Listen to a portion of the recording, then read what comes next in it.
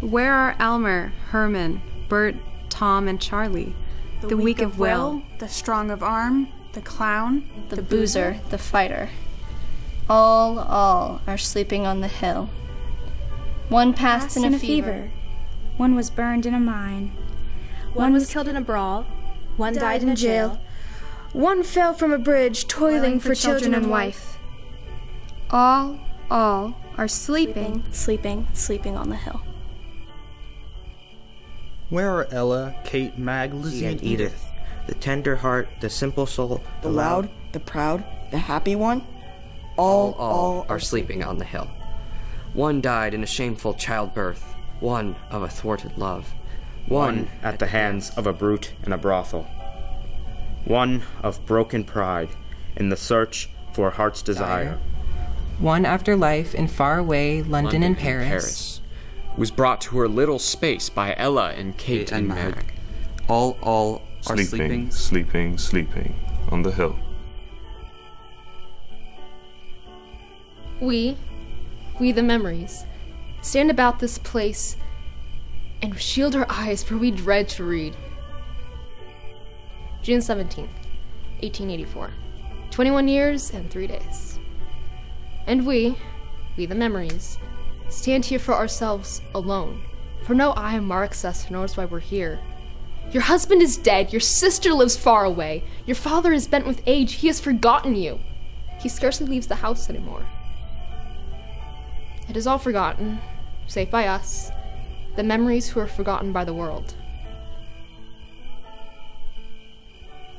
And all is changed, save the river and the hill. Even they are changed. Only the chemist can tell, not always the chemist.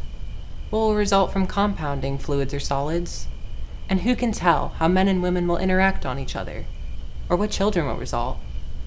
There were Benjamin Pantier and his wife, good in themselves, but evil toward each other.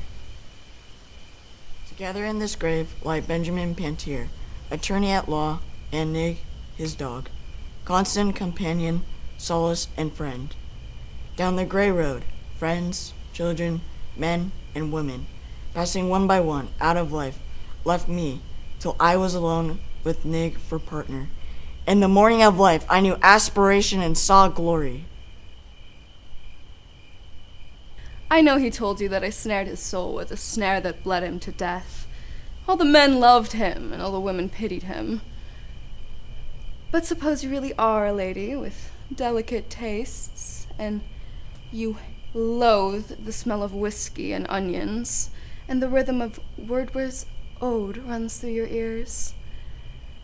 When he goes about from morning till night, repeating bits of the common things. Oh, why should the spirit of the mortal be proud? Then she, who survives me, snared my soul with a snare which bled me to death, till I once strong of will, lay broken, indifferent, living with Nig in a room back of a dingy office. But suppose you really are a woman, well endowed, and the only man that the law and morality permit you to have marital relations is the very man that fills you with disgust. Every time you think of it, every time you look at him. That's why I sent him away to live with his dog in a dingy room back of his office. Under my jawbone is snuggled the bony nose of Nig. Our story is lost in silence. Goodbye, mad world. Good in themselves, but evil toward each other. He oxygen, she hydrogen. Their son, a devastating fire. I, trainer the druggist, mixer of chemicals, killed while making an experiment. Lived unwedded.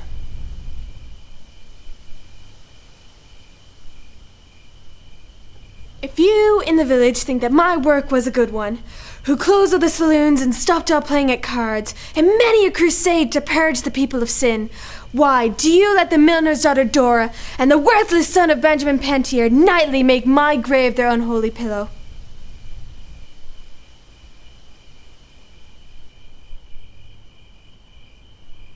When Reuben Pantier ran away and threw me, I went to Springfield. There I met a lush, whose father, recently deceased, left him a fortune. He married me while drunk. My life was wretched. So after about a year, one day they found him dead. That made me rich. I moved to Chicago. After some time I met Tyler Rowntree, villain. I moved to New York. A gray-haired magnate went mad about me. So another fortune. He died one night, right in my arms, you know. I saw his purple face for years thereafter. There was almost a scandal. I moved on, this time to Paris. I was now a woman, insidious, subtle, versed in the world, and rich. My sweet apartment near the Champs-Élysées became a center for all sorts of people. Musicians, poets, dandies, artists, nobles. We spoke German, French, Italian, and English. And I wed Count Navigato, native of Genoa, and we went to Rome. And he poisoned me, I think. Now in the Campo Santo, overlooking the sea where young Columbus dreamed new worlds, see what they chiseled. Contessa Navigato implore y tierna quiete. I was the milliner, talked about, lied about, mother of Dora, whose strange disappearance was charged to her rearing. My eye, quick to beauty, saw much besides ribbons and buckles and feathers and leghorns and felts, to set off sweet faces and dark hair and gold. The stealers of husbands wore powder and trinkets and fashionable hats. Wives, wear them yourselves. Hats may make a divorce, they also prevent them.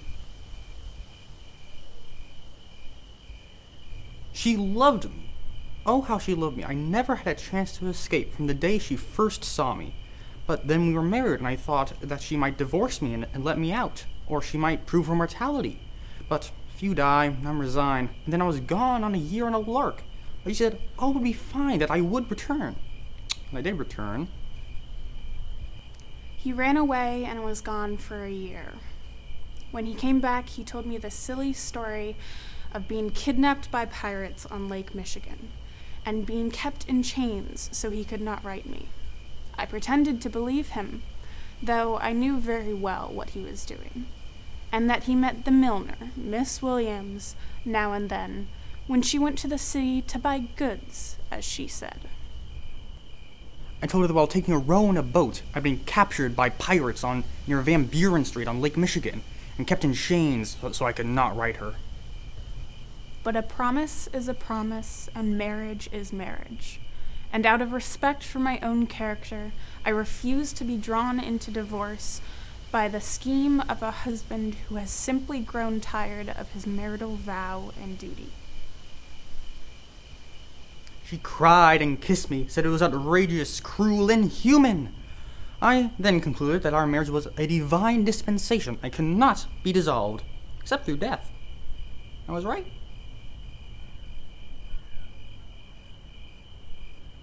You would not believe, would you, that I came from good Welsh stock? That I was purer-blooded than the white trash here? And of more direct lineage than the New Englanders and Virginians of Spoon River? You would not believe that I had been to school and had read some books. You saw me only as a run-down man, with matted hair and a beard and ragged clothes. Sometimes a man's life turns into a cancer from being bruised and continually bruised, like growths on stalks of corn. Here was I, a carpenter, mired in a bog of life, into which I walked thinking it was a meadow, with a slattern for a wife. And poor Minerva, my daughter, whom you tormented and drove to death. No other man, unless it was Doc Hill, did more for the people in this town than I. And all the weak, the halt, the improvident, and those who could not pay flocked to me. I was good-hearted, easy Dr. Myers. I was healthy, happy, in comfortable fortune, blessed with a congenial mate, my children raised, all doing well in the world. And then, one night, Minerva, the poetess, she came to me in her troubles, crying. I'm Minerva Jones, the village poetess, hooted at, jeered at by the yows of the street. For my heavy body, cockeye, and rolling walk, and all the more when Butch Weldy captured me after a brutal hunt. He left me to my fate with Dr. Myers, and I died, going up numb from the feet up, like someone stepping deeper and deeper into a stream of ice. I tried to help her out. She died. They indicted me. The newspapers disgraced me. My wife perished of a broken heart. And pneumonia finished me. He protested all his life long. The newspapers lied about him villainously, that he was not at fault for Minerva's fall, but he only tried to help her. Poor soul, so sunk in sin, he could not see that, even trying to help her, as he called it, he had broken the law, human and divine. Passerby, an ancient admonition to you. If your ways would be ways of pleasantness, and all your pathways peace, love God and keep his commandments. Can someone please go down to the village newspaper and gather into a book the verses I wrote? I hungered so for life. I thirsted so for love. And so I crept like a snail through the days of my life. No more will you hear my footsteps in the morning, resounding off the hollow sidewalk, going to the grocery store for a little cornmeal and a nickel's worth of bacon.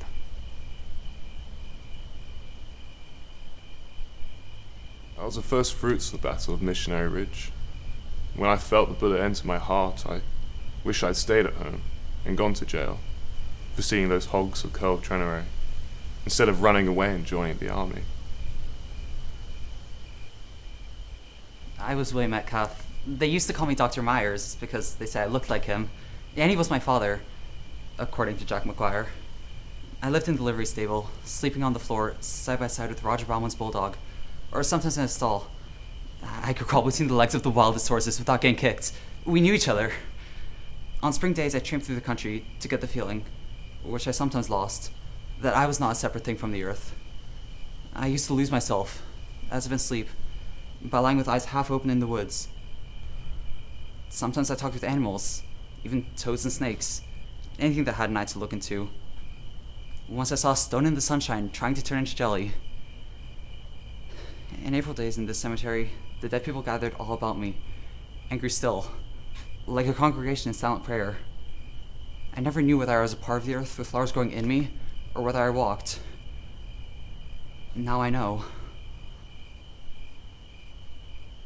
Nolt Hoheimer went off to the war the day before Curl Trenere swore out a warrant with Justice Arnett for stealing hogs. But that's not the reason he became a soldier.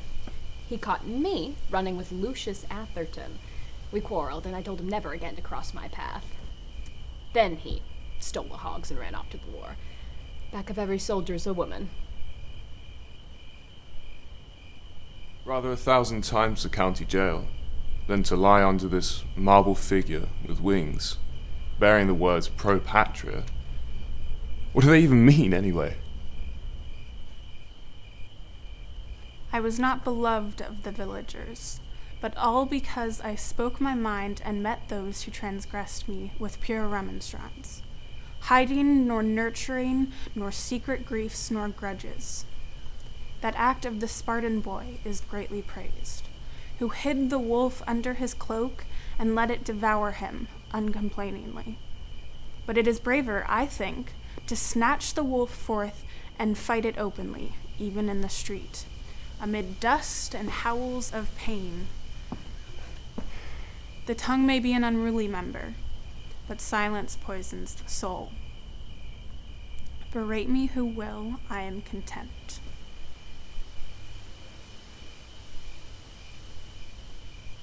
I would have been as great as George Eliot, but for a untoward fate.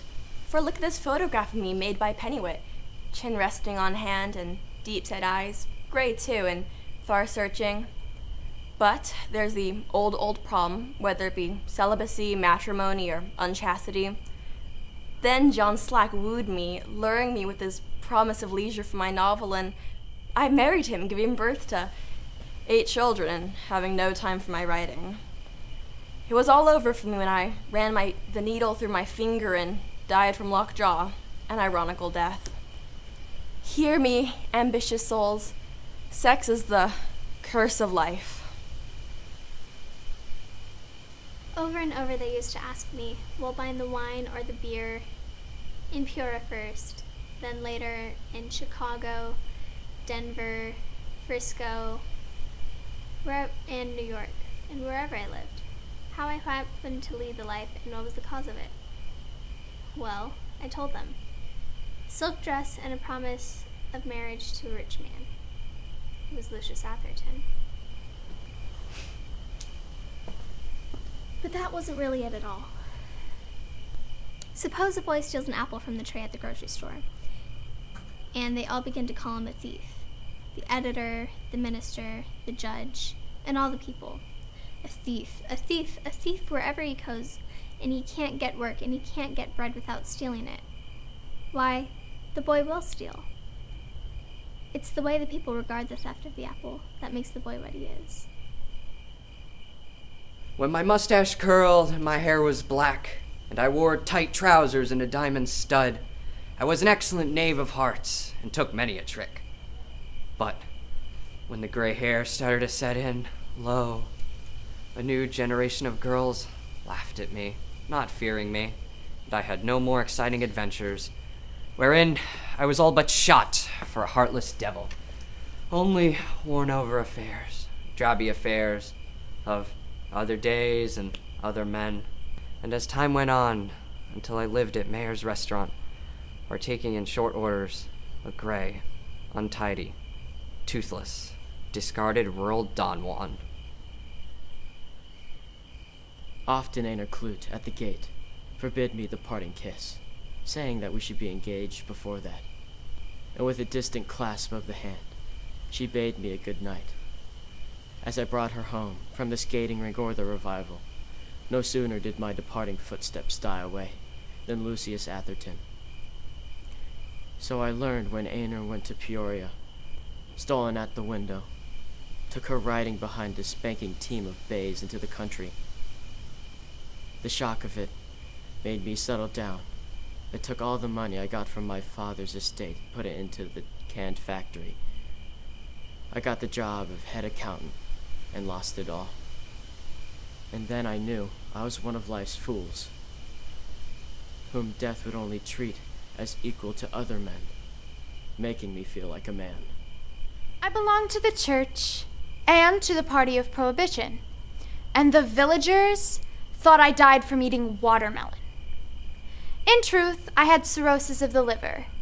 For every noon for 30 years, I slipped behind the prescription partition in Trainer's drugstore, where I poured myself a generous drink from the bottle labeled Spiritus Fermente. I inherited 40 acres from my father, and by working my wife, my 2 sons and 2 daughters, from dawn to dusk, I acquired 1,000 acres. But, not content, wishing to own 2,000 acres, I bustled through the year with axe and plow, toying, denying myself, my wife, my sons, my daughters. Squire Higby wrongs me to say that I died from smoking Red Eagle cigars. Eating hot pie and gulping coffee on the scorching hours of harvest time brought me here, ere I had reached my 60th year. The earth keeps some vibration going there in your heart, and that is you. And if the people find you can fiddle, Oh, why, fiddle you must for all your life. What is here a bustle of clover, or a meadow to walk through to the river? The wind's in the corn, rub your hands together for beeves hereafter ready for market, or else you hear the rustle of skirts like girls dancing at Little Grove. Jacuni Potter, a pillar of dust or whirling leaves means ruinous drought.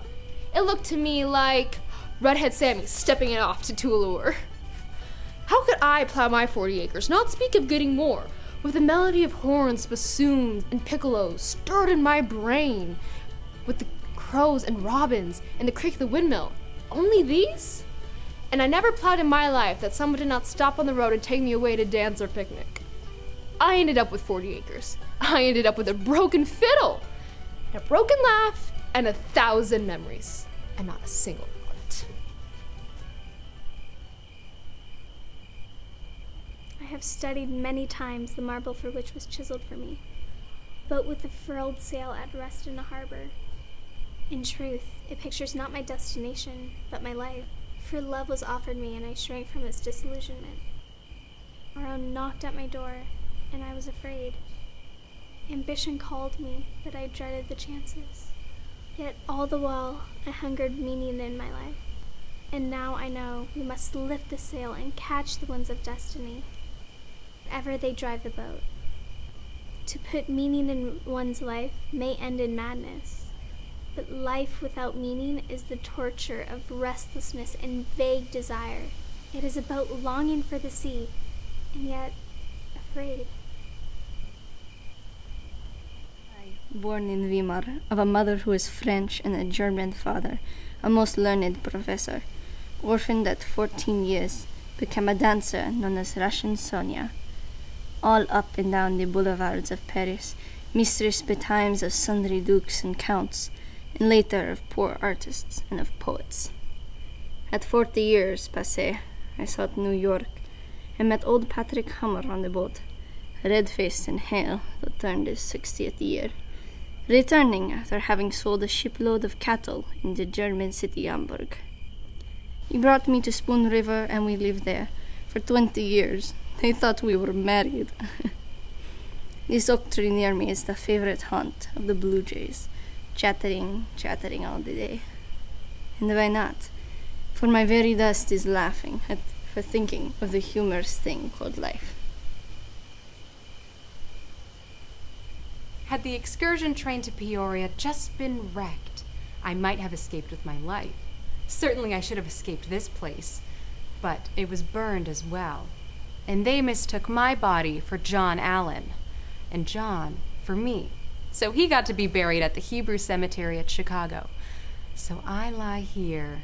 It was bad enough to run a clothing store in this town, but to be buried here?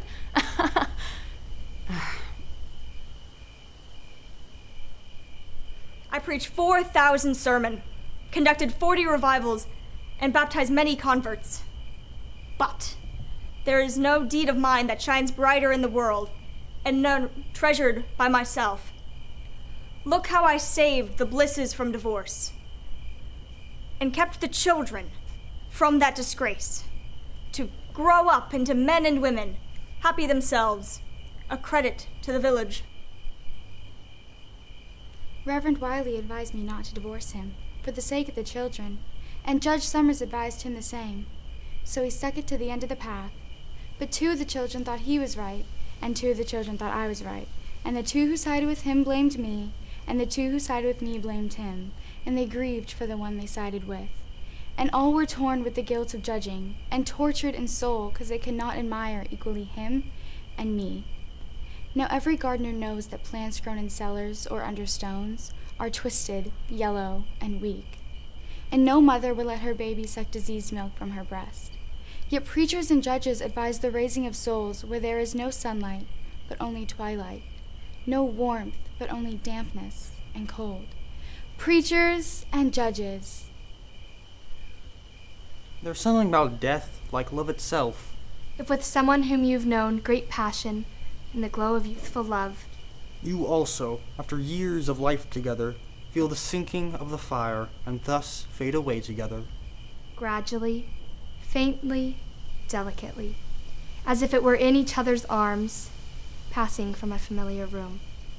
That is a power of unison between souls, like love itself. Almost the shell of a woman after the surgeon's knife, and almost a year to creep back to strength, till the dawn of my wedding decennial found me my seeming self again. We walked the forest together, by a path of soundless moss and turf, but I could not look in your eyes, and you could not look in my eyes, for such sorrow was ours, the beginning of gray in your hair, and I but a shell of myself. And what did we talk of? Sky and water, anything most to hide our thoughts. And your gift of wild roses, set on the table to grace our dinner. Poor heart, how bravely you struggled to imagine and live a remembered rapture.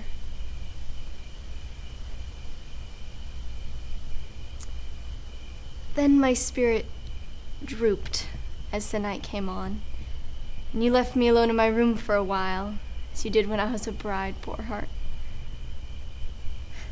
And I looked in the mirror, and something said,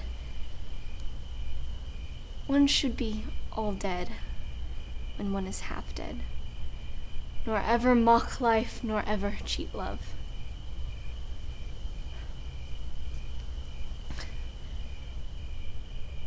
And I did it there looking in the mirror. Dear, have you ever understood?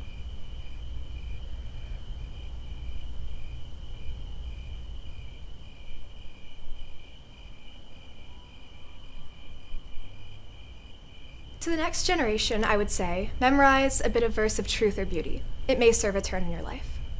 My husband had nothing to do with the fall of the bank. He was only cashier. The wreck was due to Thomas Rhodes, the president, and his vain, unscrupulous son. Yet my husband was sent to jail, and I was left alone with the children to feed and clothe and school them. And so I did it, and sent them forth into the world, all clean and strong, and all through the wisdom of Pope, the poet. Act well your part, there all the honor lies.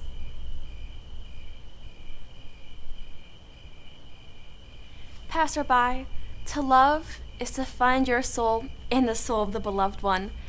When the beloved one withdraws from your soul, you have lost your soul. It is written, I have a friend, but my sorrow has no friend. When I went to the city, marrying McNeely, I meant to return for you. Yes, I did. But Laura, my landlady's daughter, stole into my life somehow and won me away. Hence my long years of solitude at the home of my father, trying to get myself back and to turn my sorrow into a supremer self. But there was my father with his sorrow sitting under the cedar tree, a picture that sank its way into my heart, bringing infinite repose. Then, after some years, whom should I meet but Georgine Minner, from Niles, a sprout of the free love gardens that flourished before the war all over Ohio. Her dilettante lover had tired of her, and she turned to me for strength and solace. She was some kind of crying thing one takes into one's arms and all at once again. It slimes your face with its running nose and voids its essence all over you, and bites your hand and springs away, and leaves you standing there, smelling to heaven. O ye souls who have made life fragrant and white as tube roses from the earth's dark soul, eternal peace. Why, Mary McNeely, I was not worthy to kiss the hem of your robe. I lost my patronage at Spoon River from trying to put my mind in the camera, to capture the soul of the person. The very best photo I ever took was of Judge Somers, attorney at law. He sat upright and had me pause till he got his cross eye straight. Then, when he was ready, he said, "All right." And I yelled, "Overruled!" and his eye turned up, and I caught him just as he used to look when saying, "I accept." When I first came to Spoon River, I did not know what they told me was true or false. They would bring me the epitaph and stand around the shop while I worked and say, "He was so kind, he was so wonderful, she was the sweetest woman, he was a consistent Christian," and I chiseled for them whatever they wished, all in the ignorance of the truth.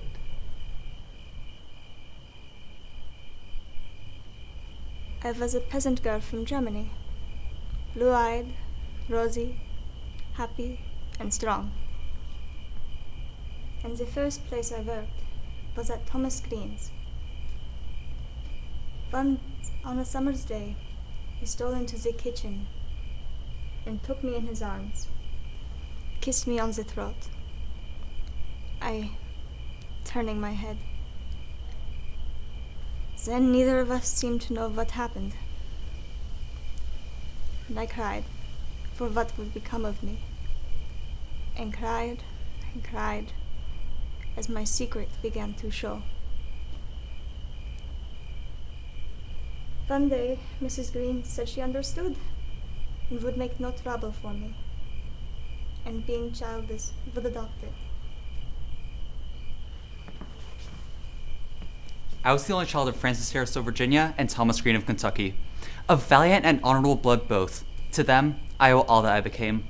Judge, member of Congress, leader in the state. So, she hid in the house and sent out rumors, as if it were going to happen to her.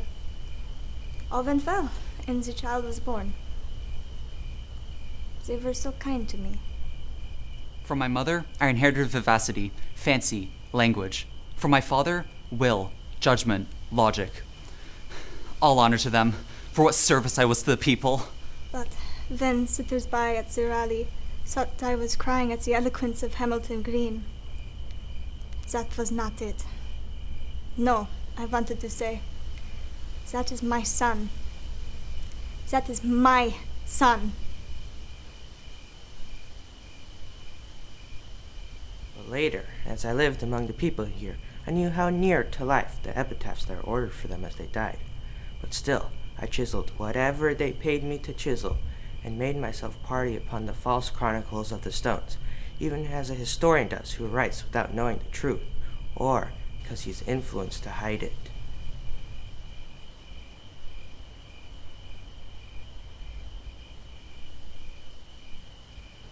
My name used to be in the papers daily as having dined somewhere, or traveled somewhere, or rented a house in Paris where I entertained the nobility. I was forever eating or traveling, or taking the cure at the Baden-Baden. And now I'm here to do honor, to Spoon River besides the family whence I sprang. No one cares now where I've dined or lived, or who I've entertained, or how often I took the cure at the Baden-Baden. My parents thought I would be as great as Edison, or greater, for as a boy I made balloons and wondrous kites and toys with clocks and little engines with tracks to run on and telephones with cans and thread. I played the cornet and painted pictures, modeled in clay and took the part of the villain in the Octoroom. But at 21 I married and had to live, so to live, I learned the art of making watches and kept my jewelry store on the square. Thinking, not of business, but of the engine I studied the calculus to build. And all Spoon River watched and waited to see it work, but it never worked. And a few kind souls believed my genius was somehow hampered by the store. It was not true. The truth was, I did not have the brains. When I died, the circulating library, which I built up for Spoon River and managed for the good of the inquiring mind, was sold at auction on the public square, as if to destroy the last vestige of my memory and influence. For those of you who could not see the virtue of knowing Volney's ruins as well as Butler's Anthology, and Faust, as well as Evangeline, you were the power in the village, and would often ask me, what is the use of knowing the evil in the world? I am out of your way now, Spoon River. Choose your own good and call it good, for I can never make you see that no one can know what is good who knows not what is evil, and no one can know what is true who knows not what is false.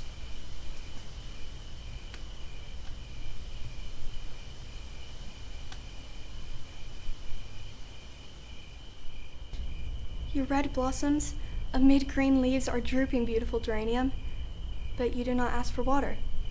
You cannot speak. You do not need to speak. Everyone knows you are dying of thirst, yet they do not bring water. They pass on saying, the geranium wants water.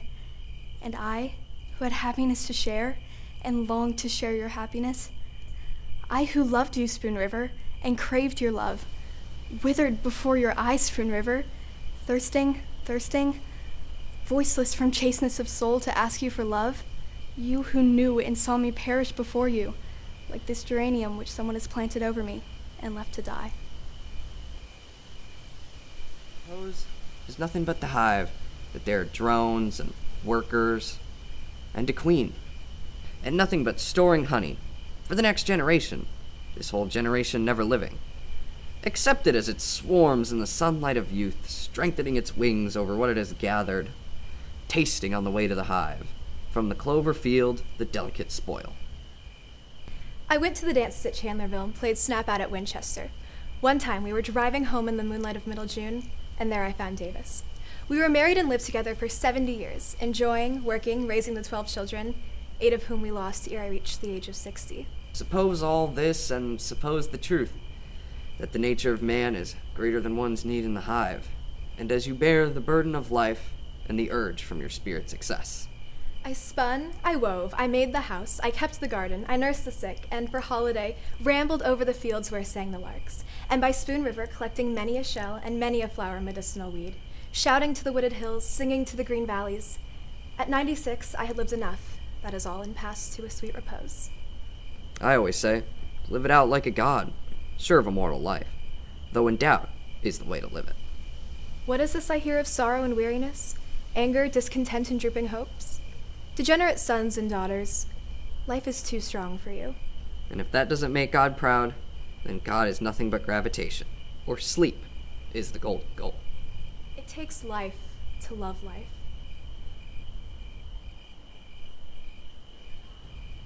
At first you will not know, and you may never know, and we may never tell you. These sudden flashes in your soul, like lambent lightning on snowy clouds at midnight when the moon is full. They come in solitude, or perhaps you sit with your friend, and all at once a silence falls on speech, and his eyes, without a flicker, glow at you. You two have seen the secret together. He sees it in you, and you in him, and you sit there, thrilling less to the mystery that stand before you and strike you dead. With a splendor like the sun's, be brave, for all souls who have such visions, as your body's alive, as mine is dead. You're catching a little whiff of ether reserved for God himself.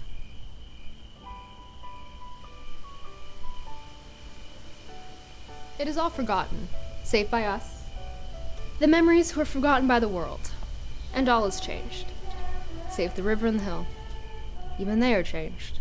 Only the burning sun and quiet stars are the same. And we the memories, stand here in awe.